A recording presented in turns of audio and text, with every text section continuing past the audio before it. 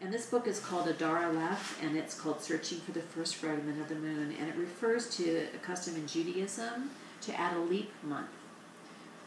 Because it's a lunar calendar, so every once in a while they have to add a month so that their celebrations come at the correct time of year, so that the harvest festivals at the harvest and Passover is in the spring.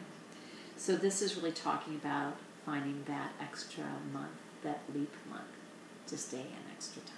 At taskmaster arbitraire, marking months, dividing day from night, telling us when to pray or sleep or work, whether we want to or not, exhorting us to disregard the quiet pulse that is twilight and turn our ear from early feathered song.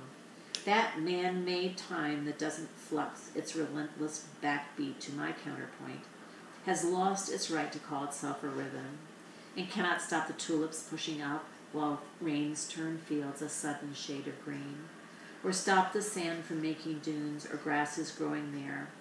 So in defiance, I search for the first fragment of the moon, for an extra month to fill the gap between moon and sun. Not a month to leap, but one more month